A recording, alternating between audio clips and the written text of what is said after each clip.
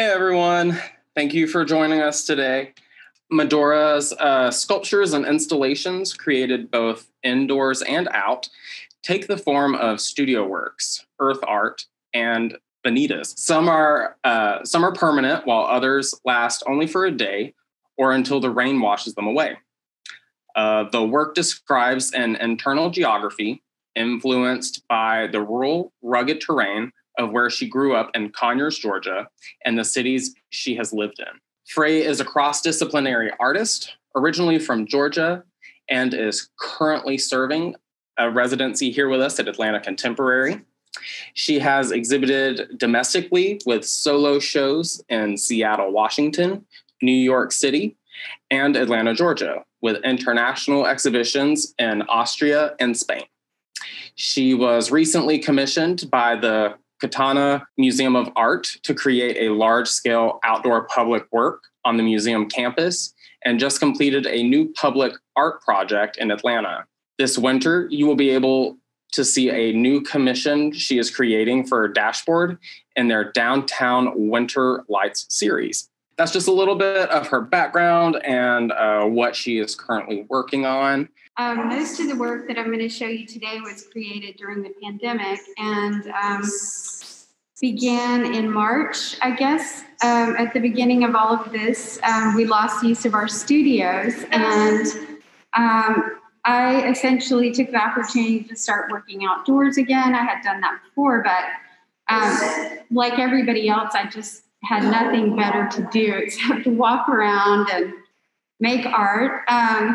So I'm going to show you actually a show that I created at Georgia State University that just came down yesterday. I have a little video walkthrough of that, as well as some images that were playing on a monitor that was there of some land and earthworks that I created and temporary installations that I photographed.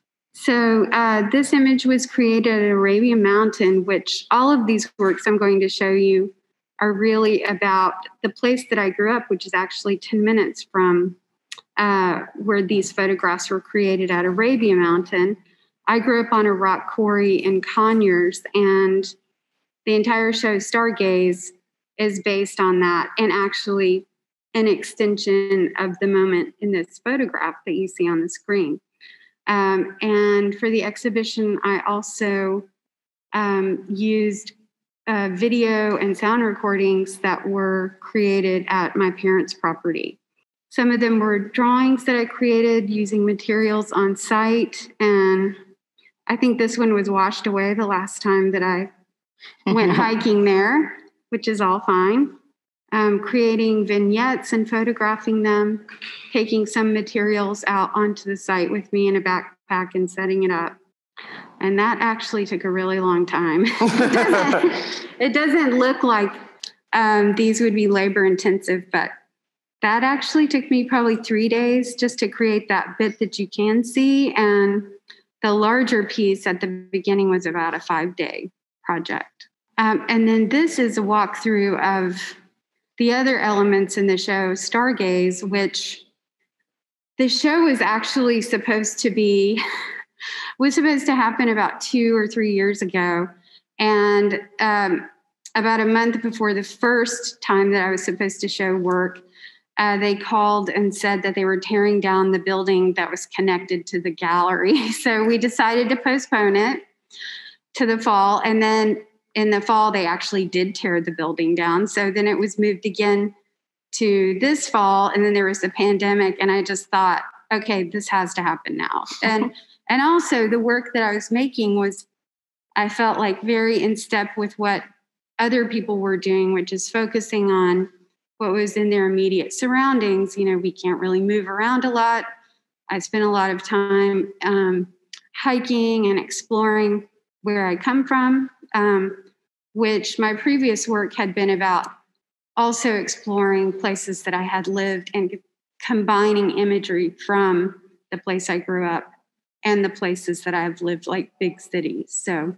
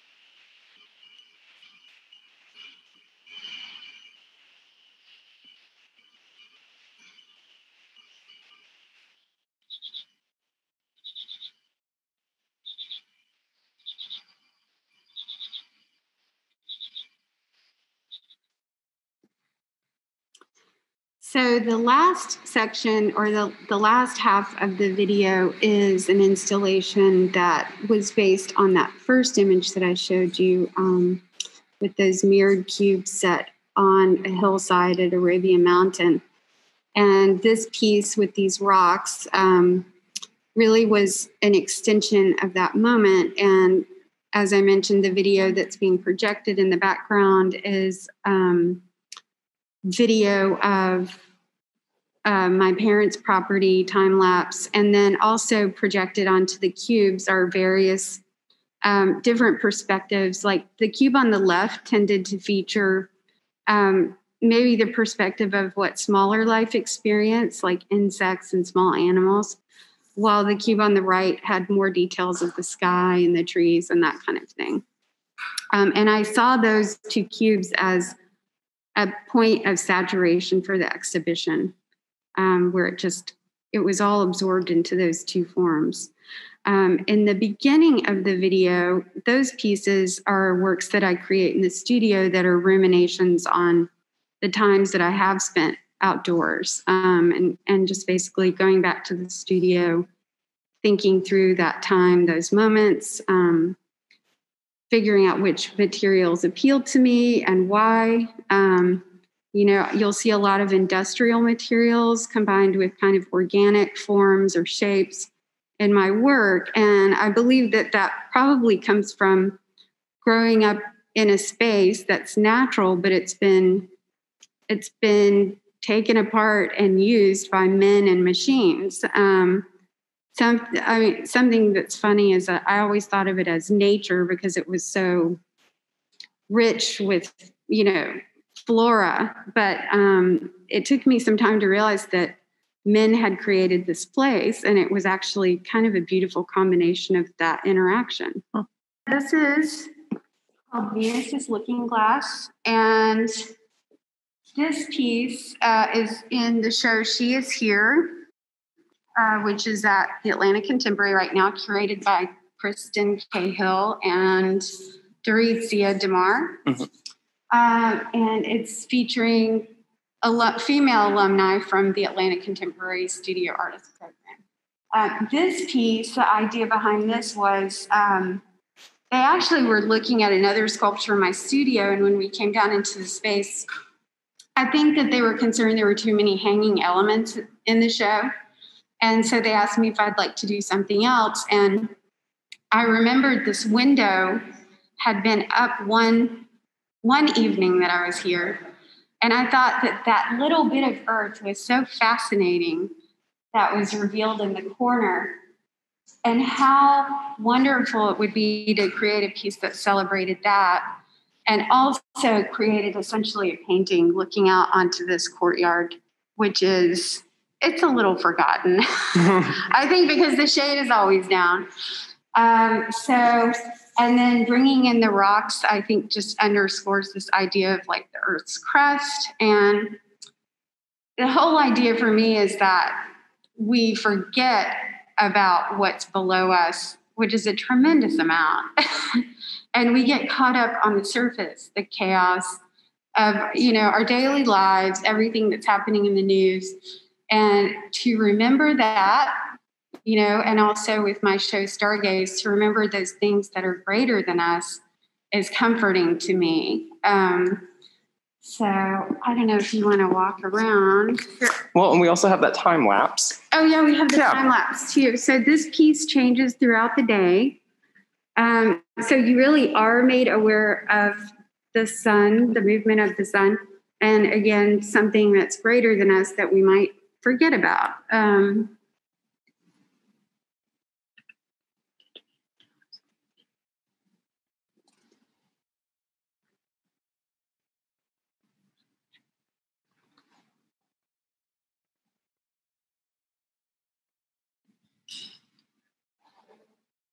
So what's really cool about this piece is throughout the day, it always looks different, right? Yes. It's almost like a sundial. And it looks different from day to day even.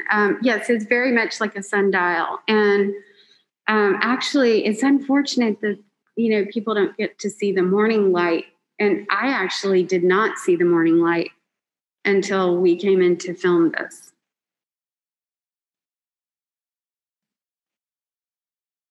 And even different, like the different weather that happens and everything, it always looks different, which is really interesting. It does. It creates kind of a different painting in that window. And the rocks are, for me, an autobiographical material because I grew up on a rock quarry surrounded by these odd piles of gravel. After the quarry was closed, my father purchased the property in the late 60s.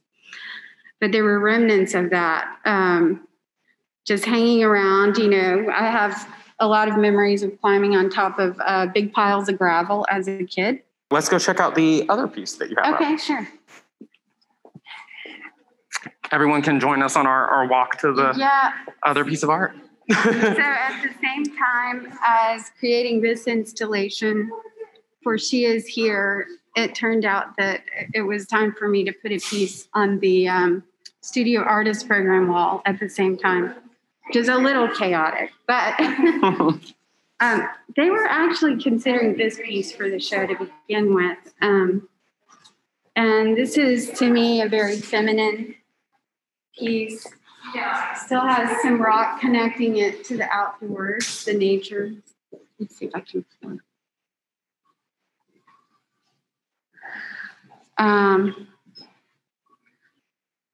This is holding a dichroic, actually plexiglass now. There is a piece of glass that didn't make it. Got knocked out of here. But the idea behind this piece is that it's this like very sensual, like feminine form, and it's very light, but it's being held up by this very heavy piece of equipment, which is a tow truck winch. Heavy and light at the same time.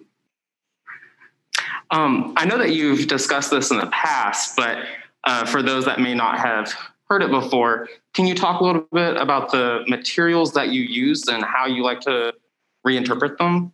Yes. Well, probably the most dominant material I'm using right now is rock. And again, it's something that I feel like I imprinted upon as a kid, and that resonates with me. I love the contrast of something that's 50 million years old combined with this fabric that I bought on the internet that you see disco dresses made out of.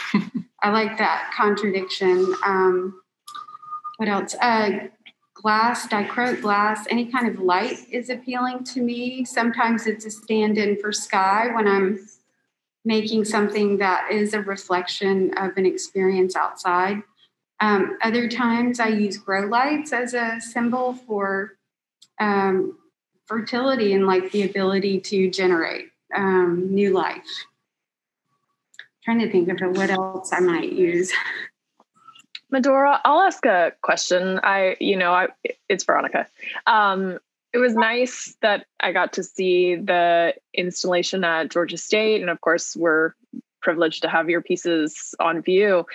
But you are a woman artist working in this kind of earth art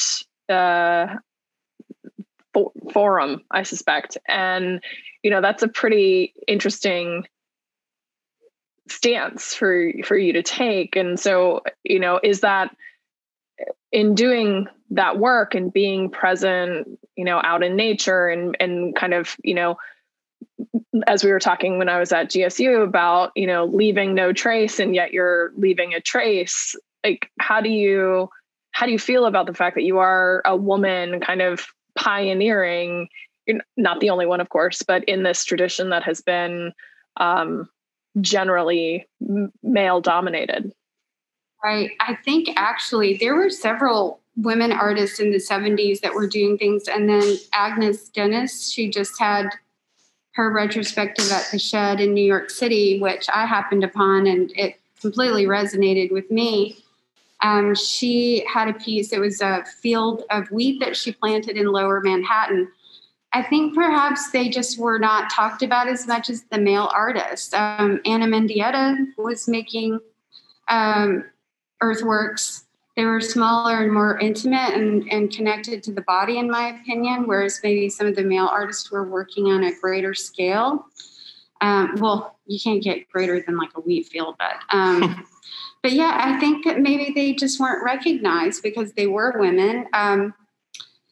I guess maybe what's different for me is a lot of artists like Robert Long, male artists, they are going outside by themselves, and I don't really get to do that because it's not really safe. So I am always with a companion, and I try to take someone who doesn't expect to socialize too much when I'm out there.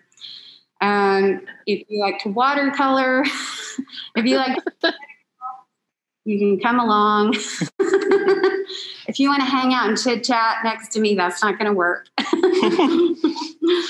So, I think it's also interesting that you think of land and earth, like it's typically considered a feminine symbol, but we forget about that.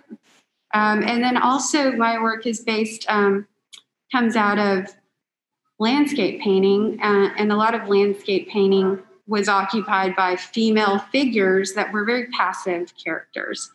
And I realized recently that I've created this role for myself where I'm actually outside and doing something in the landscape as opposed to just sitting in a landscape. Thank you all for joining us. Thank you. Bye. Thank you.